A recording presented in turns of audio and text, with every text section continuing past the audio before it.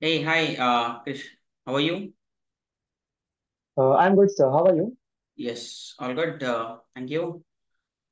So I have received your resume for the position of data analyst. So, Krish, Yes, can sir. you please walk me through your profile? Yes, sir. Thank you for giving me a chance to introduce myself. Mhm. I'm Chris Desai, and I'm currently in the last year of my electronics and telecommunication engineering. Since the beginning, I've always been passionate about numbers and problem solving, which made me interested in the field of data analytics. Mm-hmm. During my studies, I laid a strong foundation in the technical skills like SQL, Python, Excel, Power BI, etc. And I was generous enough. I was lucky enough to use these skills during my last internship.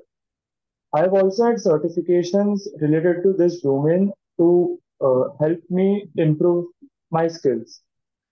Well, so Yes, you said that you were for telecommunication, right? yes, sir. BTech. Okay. So, where did the concept came of data analytics all of a sudden? Uh, so I was I was surfing the internet for my options, and when I got to know about the data analytics, I was very interested in it. Mm-hmm. And during my childhood, I've always been fond of numbers, and I always used to find the car's number plates very interesting. I always used to look for a specific number plate, a specific color. So when I found out about data analytics, I was like, this is what we will be doing in our career. We will be having the data, and we will be finding the hidden patterns, trends, the underlying patterns. And it immediately struck me that this is something which I want to pursue in my career. That's when I started to learn the skills and have a foundation on it. Well, so with that, let's start with the podcast. And Krish, just let me know how proficient are you in SQL? I would rate myself a solid 8 on 10 Eight on. in SQL. Right. Right. So, Krish, tell me what is the concept and the use case of window function in SQL? Window function is basically used in aggregate function when we have different. We basically use it to row it over. We over it by different partitions, and it is basically we can partition it or we can order it, and there are different aggregate function used. So it basically applies aggregate ranking and analytic function over a particular set of rows. Okay, are you sure on that? Yes, sir. Okay. What apart from the rank? What else? Yeah, sir. It also helps to like do it in rank and dense rank functions and row number. What about entile? Sir, I'm not very well versed with that. Okay, not an issue. Fine. So, Krish, just write in the chat box. Okay. Just write a query. Okay. How would you write a query to find the second highest salary in a table? Okay. Just mention out the query itself in the chat box. Okay, sir. Done. The second highest Second highest salary in a table. salary. Okay.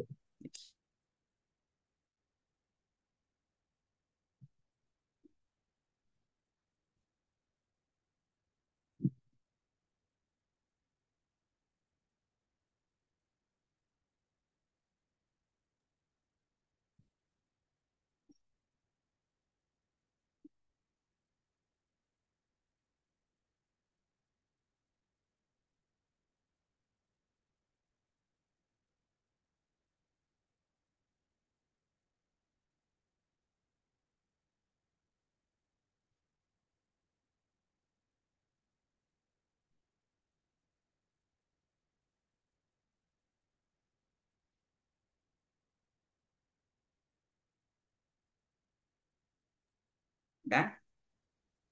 Uh, Wait a second, sir. So we can use two methods. First is limit and second is the subqueries. Mhm.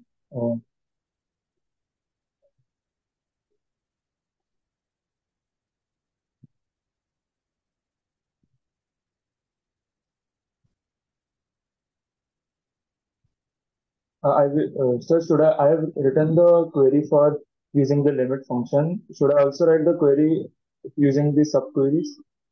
Yes, proceed. Okay, sir. Just a minute.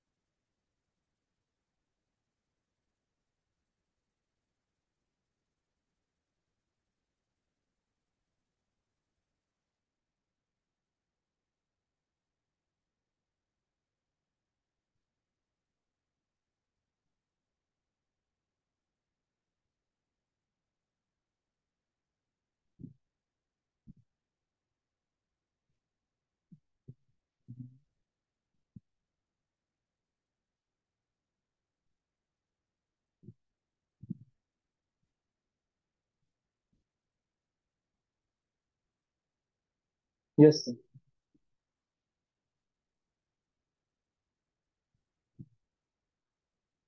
Okay, sure on that? Yes, sir. Well, so coming to the next question. Okay. Chris, just let me know what do you understand by asset properties in a database transaction? Okay. So I would like to give you the answer based on an example. So whenever we are having a transaction during the UPI, so that's when the asset properties comes in. The abbreviation of asset is atomicity, consistency, integrity, and durability. Atomicity means the like let's take an example of a transaction. So atomicity means either the transaction has taken place or it hasn't taken place. There is no in between. Uh, consistency means that the database has been updated from both the tables, like the sender and the receiver. Uh, integrity means that even if there is a power loss or anything, still the table is updated. Like if still the table in the sense the sender's table and the receiver's table during a transaction. And durability means uh, sorry. Uh, um, Consistency means that even if multiple senders are sending money to a specific receiver, it makes sure that each one is an individual this. And durability is where even if there is a power loss during the database, still the transaction happens and it is successfully done. Okay, well, I hope there is no confusion again, right? Yes, Okay, yes, sure on that? yes, sir. Okay, let's get back to the next question. Okay. Okay, sir. So, what do you understand or how can you differentiate the key points between OLTP and OLAP systems? Uh, Sir, I'm not very well versed on it, but I've just heard it, but I've not Mhm. gone through it. So. Okay, Online transaction process, something processing, like yes, and online that. analytical processing. Okay. Electrical It's system. for querying. Online analytical is for again querying and reporting, but I mean OLTP focuses on transaction oriented applications. Okay, Yes, so yes. okay with that, Krish, just let me know how proficient are you in Excel?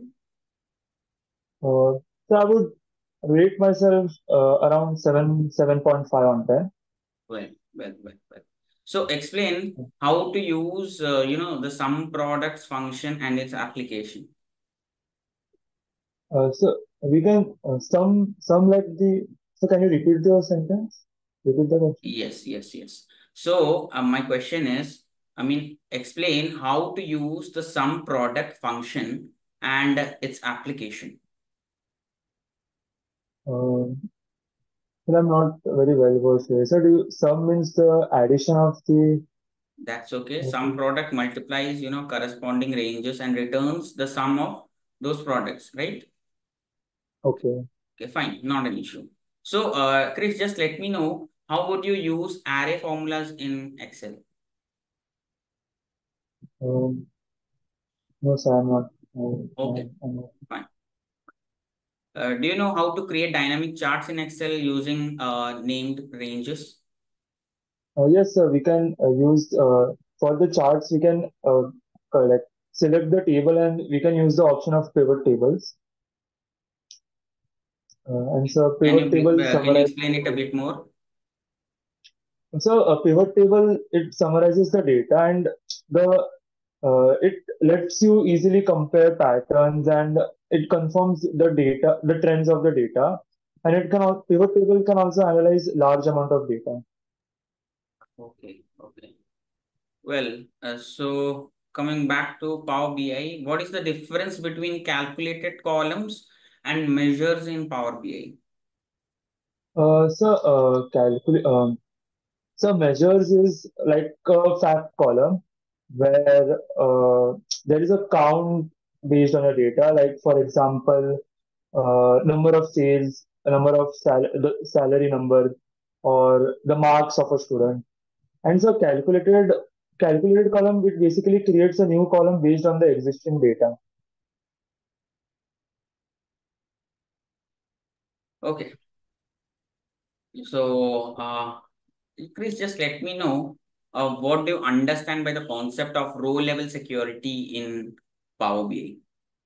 Row level security, uh, it uh, it basically makes sure that like no the third parties are involved in during the making of a visualization dashboards, and it has direct connection with Microsoft Azure something. I just know the concept of row level security. Okay. So, let's say that you are on in a project and describe me the steps to optimize Power BI reports for performance, basically.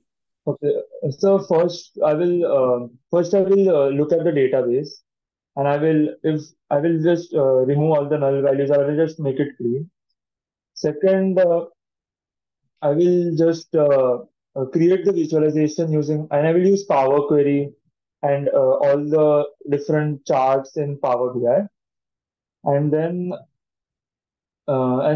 if when after filtering and after creating the visualization, there is an option where we can share the or publish our work using Power BI service, and we can share the report to whoever, to the customer, or to the whoever wants it. Okay. Okay. So, have you heard about, what is the purpose of query editor in Power BI? Uh, just I've heard about it, but Yes, can you explain me a bit? I've not- the query editor basically it makes sure that the like uh, the steps are in the right order, and whether you want to change some steps during the visualization or not. Is it relevant to ETL? Sorry, sir. Is it relevant to ETL? Yes, Power Query is relevant to ETL. Okay. How? We use if we want to extract or we want to transform some data, we use Power Query itself. So it allows us to import, clean, and then transform and then modify the data set. Yes, So extract. Yeah. ETL operations is done on Power BI using Power Query. So, Krish, tell me, how do you use group by functions in pandas? I think you will be familiar with pandas and the libraries in Python. And Yes, you may subject to the what are the applications you may follow for that. so I'm a little bit familiar with Python. I've I've not used group by function using Okay, pandas and okay, stuff. okay, okay. Not an issue. Okay. Okay. Can you tell me what do you understand by broadcasting in NumPy? Yes, I don't- Okay, okay. Well, Krish, that was the technical side from my end. Okay. And just tell me, I mean, what do you see the difference between a data science part or a scientist part or a data analyst part? Can you give me So the key the difference? so one of the key differences is that the data scientist predicts the data using machine learning. So a data analyst already have the data and they make a report or they make a conclusion using the data. But the main goal of a data scientist is to using the data for the future calls. They use machine learning algorithms. Data scientists use machine learning algorithms. Okay. And what about data analyst? So data analysts, they basically clean, transform, and modify the data, and they make the reports or conclusion using the existing data. Fine. So, I mean, Krish, why should I hire you? I mean, uh, can you please let So, me know what are your strength and weakness? okay, sir. So, one of the things which makes me different from the other is my strong enthusiasm in this domain. I want to learn more and more about this field, and using my skills and applying it practically in a company will help myself. It will help me to grow, as well as it will help your company to prosper. That's one of my strengths. That I have a hunger for growth, for learning. And one of my weaknesses is that I sometimes during any assignment or during any project, I focus on it a lot to make it as perfect as possible. So sometimes it results in an overview. That would be my Well, so Krish, you were associated with the mini projects and your main projects in your academics, right? yes, sir. So, any mini project or main project related to data, have you done it?